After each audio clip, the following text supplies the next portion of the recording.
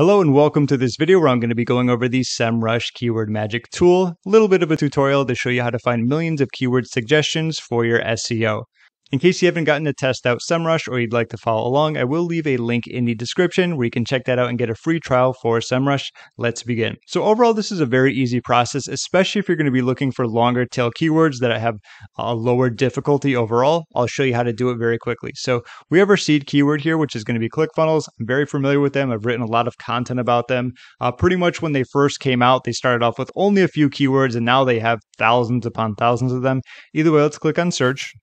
All right, and so here we have it. We're going to have plenty of ClickFunnels keywords to go after. There's about 19,000 of them, just kind of giving you an overview of this. So we have all and we have questions. I feel like questions is something that is very underutilized. I'm not sure if people think it's such an easy answer or maybe a lot of these questions just don't pop up enough. From what I've seen, if you get the right one, obviously you can get a good amount of search volume for that. And a lot of them can have really good intent. For example, someone might be asking, does ClickFunnels work for X, Y, and Z? Will ClickFunnels works for XYZ? Does ClickFunnels have a shopping cart? Maybe that's what specifically someone is looking for, and that could be the last question that they ask before they at least get a trial or make a purchase. So stuff like that can be very helpful. Just something to keep in mind if you want to sort it by that. Right now we're in broad match. You can sort by that, phrase match, exact, or related. We have our keyword volume. We have our keyword difficulty, intent, which is going to be very helpful. For example, from what I've noticed, if you're running a website based upon just running ads, say like Ezoic ads, or maybe you're just going to be Google AdSense, informational and navigational type of content is going to be great because it's usually easier to rank for. There's a lot of volume and not a lot of people are sending backlinks to those type of articles because they lack the commercial or transactional effect. Okay. Meanwhile, on the other hand, these two, the commercial and transactional, are going to be great if you want to rank for them. Usually it's type of like a review, a comparison, a pricing guide, and so on and so forth. Keep in mind, you're probably going to need some more backlinks to rank for them given their competition. You can also sort by the cost per click. You can include keywords, which I'll show you how to do, exclude, and of course, advanced filters. Given the fact we're looking for long tail keywords, I'm just going to start off with the very easy keyword difficulty range. All right, so here we have it. It's going to be only 67 keywords in that specific range, but a lot of these you can write for, especially if you know them. Now, I'm using ClickFunnels for this example, but let's just say you were replacing ClickFunnels with your seed keyword, whatever it is going to be. Let's take a look at two different options because it's really going to depend on what your goal is and what you're looking for in terms of your keyword research and how you want to set up your site. So on side A, on one hand, if you're looking to just create a website that's based upon like advertising, where it could be like I talked about before, Ezoic ads or say Google ads or AdSense, and you're just looking to monetize it that way, I'd recommend going for almost any and every keyword that you can related to your seed keyword, as long as you're capable of writing something about it, or if you have a team, it's just going to be so much easier to pump out content that way, especially if you're a brand new website and you can build up that topical authority over time. On the other hand, if you're going to be doing more of an affiliate marketing approach, you might want to do a little bit less of the informational type of content. Yes, you're still going to need it, but of course you're going to want to go for like those bigger keywords, the reviews, the pricing guides, and the comparisons, and so on and so forth. Either way, we are looking for long tail keywords, but that's something to keep in mind how you want to do it. For example, if you're more about informational, you'll probably just go for things like ClickFunnels supplements. This is informational, but it could be something related to, hovering over this, a commercial guide, because I know Russell Brunson had like a supplement funnel or something like that. Or maybe someone has a supplement company and they're looking for, hey, can I use this for ClickFunnels? That would be something I'd write about, given the fact that keyword difficulty isn't all too bad and it has a good amount of volume, especially when you start creating a lot of these, you can really add up over time. Also, if you do like a keyword, I talked about this in a previous video, you're going to check it off and of course add it to your keyword list. We have our juicy keywords that I talked about in a separate video. And of course we have ClickFunnels here. You would just click on there and of course that's where you can add it to. Looking down, we have a commercial, which is really good right here. Pipeline Pro versus ClickFunnels. If that's something you wanted to write about, you could as well. ClickFunnels blog template. So it has a 5. This looks like it's very simple, very easy to rank for. In fact, let's check it out on Google. Give me one sec. All right, so here we are. We have the 4 best ClickFunnels blog templates. I believe this is kind of like a spammy website, which is at number 2, which is kind of funny. Blog template updated. Once again, yeah, so there's a lot of pretty much junk ranking for this aside from the top one. So I do agree with that keyword difficulty there. But let's think about this.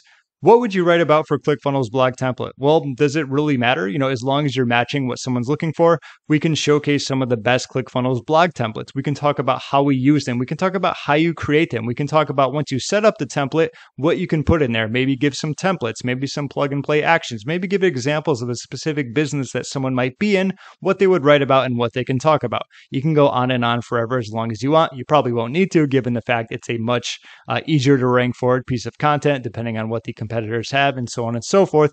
But that's giving you an idea about how you can create information on an informational article. Aside from that, if someone is searching for ClickFunnels and blog templates, what else do you think they're interested? Obviously something related to online business, right? You can generate leads that way.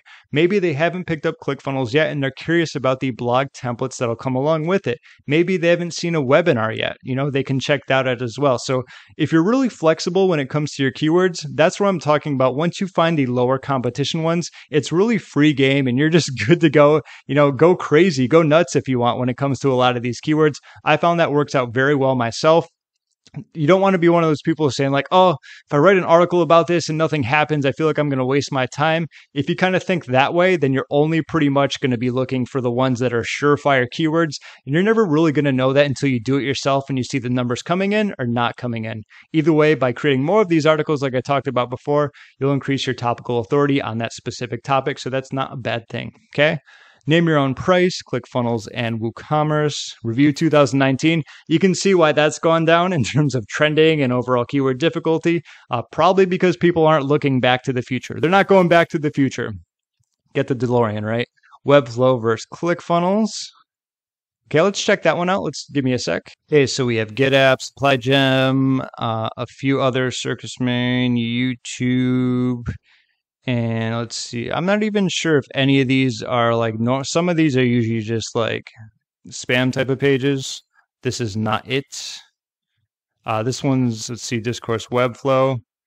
So look at this. This is just pretty much on their like forum of Webflow, and they're talking about replacing ClickFunnels. Usually things like this, especially given the fact that it's on a subdomain, don't have as much authority as opposed to say webflow.com. So that's a really good sign that you could probably rank that, like I said, with ease, given the fact, it's talking about that. Where are we with Webflow? So that could be a good one. Just kind of, giving an example by looking through. But overall, this is what you can do when going through. When you know your niche, when you know your keyword and topic very well, it opens you up to so much more opportunity of going after keywords. It really comes down to how quickly can you write content based on all these keywords. That's where either like AI comes into play or hiring others, obviously, and so on and so forth. So kind of going through that way. What I want to do is unselect those, and let's just take this off for a sec. And we can go with questions, or what I'm going to do is do include keywords. So let's do does. All we need to do is add one word in there, and let's click on apply.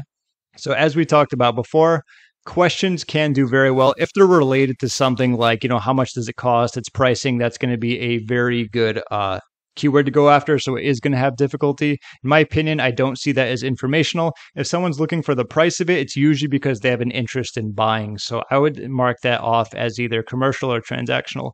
But either way, in my opinion, moving on. How much does it cost a month? How much does it cost? We can obviously go down. So this is a perfect one right here.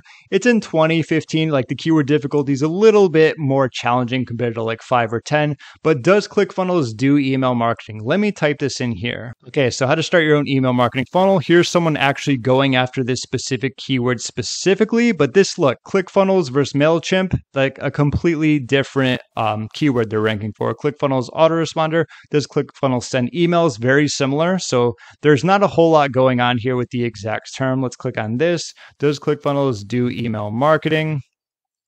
Okay, solid little article. But as you can see, that's not going to be all too challenging, especially for the fact there's one person answering that specific keyword. And I believe they have it as the slug as well, the URL. Yes, they do. The mic was in the way. So that would be an example of another good one. So even though it's 20, it's a little bit higher than some of the other ones we looked at. That could be a good one. Does ClickFunnels have a CRM? It's something you can easily answer with yes or no. And then from there, show them, right? If they have it, show them how it works, what they can do with it. Does it have an autoresponder? This you might even need be able to like merge into there. You could talk about, does ClickFunnels do email marketing / have an autoresponder? Okay. Does ClickFunnels have email marketing? Does ClickFunnels host your website? Once again, it's such an easy answer, but not a lot of people do these. Maybe they see the volume as 30. It could be a lot more than that, but these are great opportunities to go after keywords that not a lot of people are going after. And usually these questions are asked before making a purchase. So keep that in mind when it comes to your niche, your keywords. I think you get the idea. I'm kind of repeating myself here, but overall, that's how I'd go about doing keyword research using just the Keyword Magic tool specifically. It's all about searching for like kind of the lower keyword difficulties, checking out what's ranking in there, seeing if it is easier to rank based upon their keyword difficulty, and just kind of looking through Google and going from there. And as we talked about, when you find keywords you like, you can simply add them to your specific section in this spot with the keyword list. So thank you so much for watching this Keyword Magic tool little tutorial about how you can get keywords, especially the long tail ones, so you can start creating content for them based upon your wants and needs of your website. If you have any questions, feel free to leave a comment down below. If you'd like to test out SEMRush, I will leave a link in the description for that free trial. Thanks again for watching. My name is James, and I'll see you in my next video.